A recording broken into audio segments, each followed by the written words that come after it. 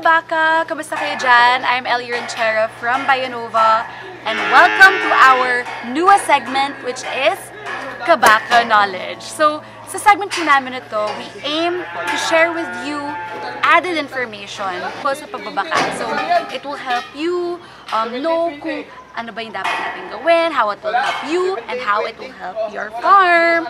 Okay, bye! So for today's Kabaka Knowledge topic, mga kabaka, we will be talking about intensive breeding program. So for you guys na nagpa-follow sa aming Facebook page, you see us posting about intensive breeding program a lot. So for today's video, we're going to be talking to our Chief Technical Officer, Mr. Alfonso Serrano, to understand what it is about, diba? Para dagdag kaalaman natin yan. So puntahan natin siya. Hi, Alfonso! Hello. Sorry for disturbing you, but we just want to know more about our intensive breeding program because we mention it a lot on our Facebook page, but for them to understand more what it is, how it'll benefit them, how it will benefit the farm, and okay, but let's start first with what it is. What is intensive breeding program? Well, intensive breeding program is about of timing. It's about how many cows you get pregnant in less time and consuming less resources, right? Because if you compare with natural heat or insemination doing conventional or using bulls, you probably will get good pregnancy rates, but in a long period, right? In that long period, you spend a lot of food, of labor, etc. And there's a concept that is open days. Yeah. Open days is the period between the calving and until the cow gets pregnant again. Okay. So the intensive breeding program, what looks for is to get the cow pregnant as soon as possible after calving, right? To reduce the open days as much as we can. All right. So, one of the benefits, okay, I will mention it to them first. You can. Oh, not yet. But yeah, one of the benefits, like what Alfonso is saying, is na-reduce po natin yung open days. So, ang intensive breeding program, one of its benefits is to reduce open days, meaning from the time na nanganak yung baka natin up until the time na mabuntis ulit siya. So, sa ibang farms, minsan yung open days nila or mga days na hindi na pa-pregnant yung cow, minsan 1 year, nagugulat kami. So, with the intensive breeding program, itatry po natin yun i-reduce. So, usually right? So usually, Alfonso, right? It's at least 45 days from last calving. That's the ideal period. Well, 45 days after calving, we can check the cow already after via ultrasound. Via right? ultrasound, yeah. So we can know if the cow has any abnormality, how are the ovaries, if it's normal or not. Yeah. And then that's the time that we decide if the cow goes for intensive breeding or not. So it's an average 45 days. The earliest day for doing ultrasound and day 0 of the intensive breeding program. Okay. That should be the start of the breeding season. Okay, so you can do that first while I explain to them what you said. Okay, so what Alfonso was trying to say, mga kabaka, is kasi madami po nagtatanong rin sa amin, kailan ba pwede na ba, like after calving, pwede na ba siya i-breed ulit? So, yung sinasabi ni Alfonso is as early as 45 days after last calving or after last ng mga anak, pwede na rin siya natin i-check if pwede na siya to breed. So, yung ginagawa po namin is we check through the ultrasound. Yung sinasabi ni Alfonso is as early as 45 days after last calving ng baka, we can check if pwede na siya to breed using the ultrasound examination, ultrasound machine. Kasi what we see there, minsan may mga instances sa ultrasound machine, nakikita na parang, okay, meron pang fluids yung bakang to. What do you call the fluids? Like after calving, right? We check that. And then, because usually 45 days after last calving, we check through the ultrasound. And then sometimes we see some abnormalities. Endometritis, can be pyometra, can be a follicular cyst, can be a luteal cyst. There are so many things that we can find inside the cows.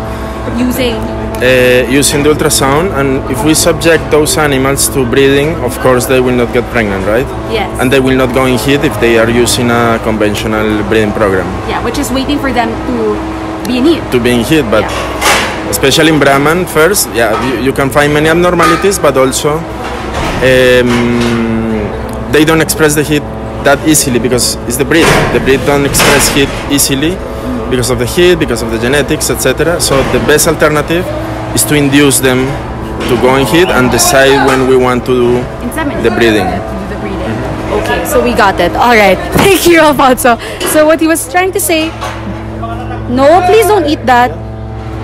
What he was trying to say, mga kabaka, is, yun nga, maraming possible abnormalities sa reproductive tract na hindi natin basta-basta makikita without the ultrasound machine. So, yun nga, usually after calving, after mga anak ng baka, minsan nagkakaroon ng pyometra, follicular cyst. So, it hinders them or it stops them from getting pregnant or showing signs of heat.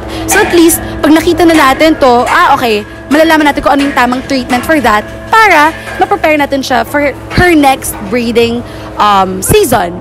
So, ayun mga kabaka, yun yung one of the benefits of doing the intensive breeding program, which is yun nga, to shorten yung open days. Open days meaning from last calving up until dun sa time na magiging pregnant siya ulit. So, kausapin ulit natin mamaya si Alfonso, medyo busy pa sa farm, to know more about kung ano yung mangyayari if hindi tayo kung ma-prolong yung open days natin sa farm, or what it really happens if hindi tayo mag-intensive breeding program, or if it's really for you, diba? So, maya-maya yan. Hi, Alfonso, we're back.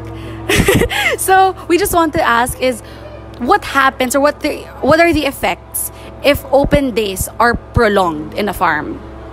Well, if open days are prolonged, there's no productivity, right? If you don't get the cow pregnant as soon as possible, you're spending a lot of resources.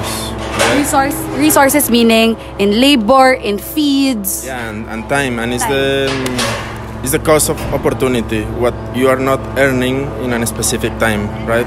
So because the potential of the cow is to give a calf a year, and if you're getting one calf every 2 years, then you're losing one calf.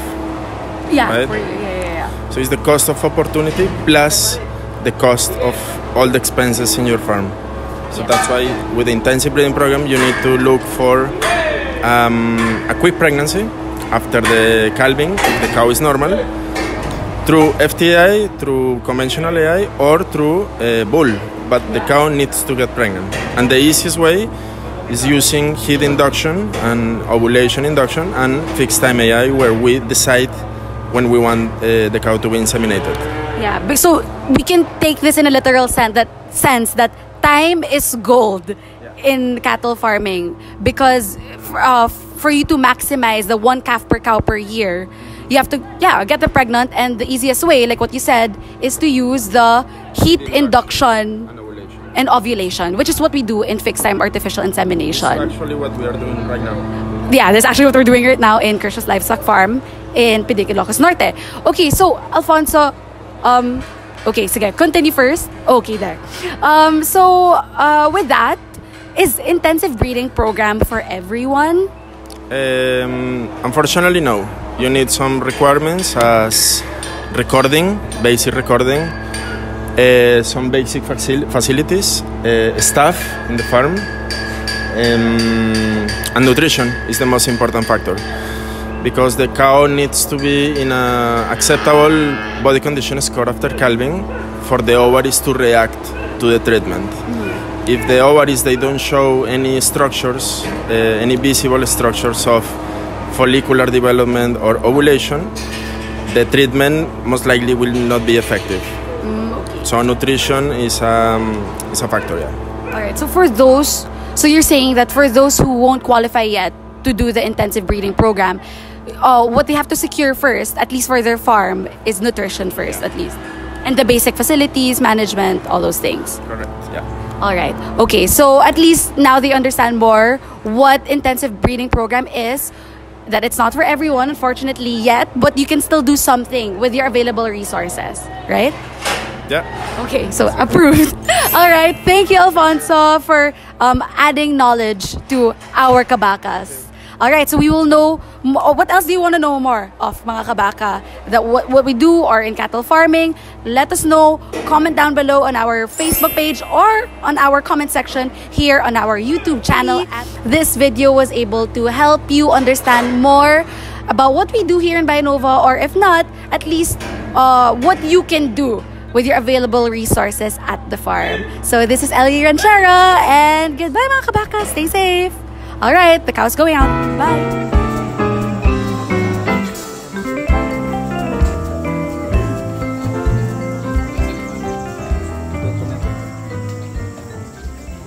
Yan.